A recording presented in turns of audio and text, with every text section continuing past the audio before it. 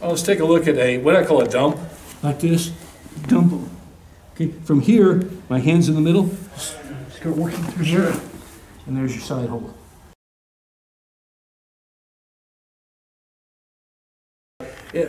What it is, if I'm on the bottom and he's dominating me, okay, key thing is I want to get my head on the outside, okay, get my head on the hip, okay. So if I'm here and he's dominating, he could be setting me up for a sankaku, a whole array of moves.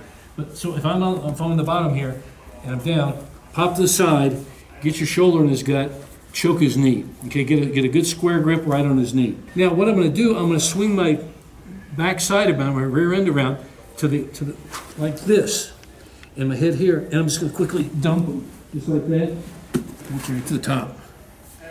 My hand's in position between his legs to just go right through it for a side, for a corner hold. So I'm here, he's controlling me, I'm in trouble, head on the outside, choke his knee, suck it in real tight to you, your shoulder is in his gut, right here, okay? Work your right side, your hip to the outside here, and I just dump him down. Trap him down. Now, even better, I didn't show it there, but even better if you can have your ear on his hip.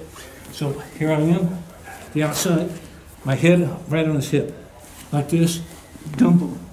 Okay, from here, my hand's in the middle, start working through here, and there's your side hold.